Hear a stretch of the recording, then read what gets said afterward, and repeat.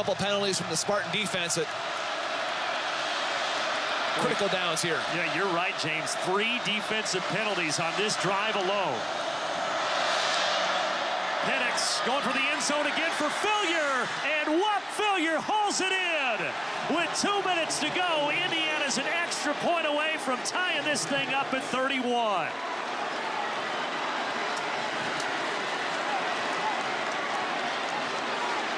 Well, Brandon, we mentioned Whop Philyor was going to be a focal point of this offense. That's his 17th target of the game. They have gone after him time and again. Michael Penix, again, with a perfect placement of the football to his wide receivers.